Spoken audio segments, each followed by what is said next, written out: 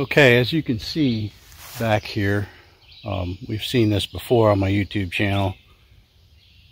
This area is pretty much useless to deer unless there's acorns. There's a good stand of timber here, and it's full of junk and ferns. So what we're going to do is take out all the ferns, all the beech. This is all beech brush, root suckers from a sick tree, and that's all going to get herbicided.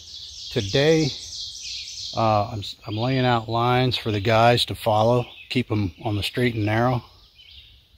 And while I'm doing that, the bigger trees I'm going to hack and squirt. So we'll hack and squirt everything under 6 inches, all the birch, striped maple, red maple, things we don't want, and then they'll die. The ferns will get killed, and then we're going to have a logging outfit come in, take out the lesser trees while keeping at least 50 square feet of basal area of really high quality trees. That way we'll start to get regeneration of what we want and less of what we don't want. This will also get fenced, because if you don't fence, there's so little food in the woods out here. Like if you look, this is private land, but we're in the middle of state forest. There's very little to eat out there. So once we get this stuff killed off, it'll start to regenerate. We're going to fence off the area to deer so that they can't get in here and eat all the trees before they can get a chance to grow. So that's the plan. Follow along, and I'll keep trying to take lots of video of this project so you can see how it's done. All right, well, when we're trying to get rid of beech, one thing you can do is in your mix you want to put some Polaris, which is triclopyr, and then we're running 5% triclopyr and we're 50% glyphosate in this mix.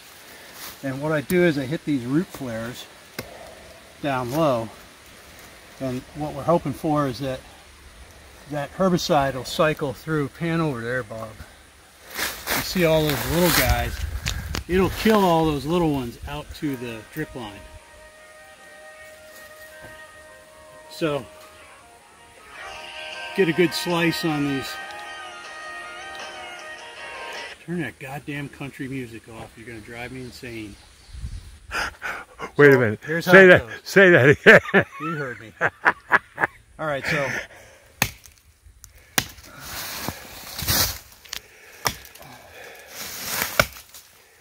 every one of these root flares gets a nice shot of juice, and then that'll go out through and kill all these little fuckers. So then we'll get the side as well, every 2 inches.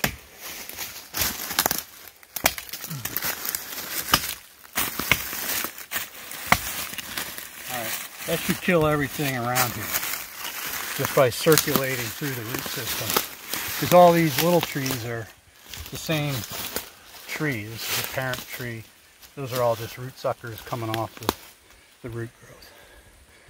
Be sure and hit the like and subscribe button, and click on the bell so you'll be notified when there's a new video.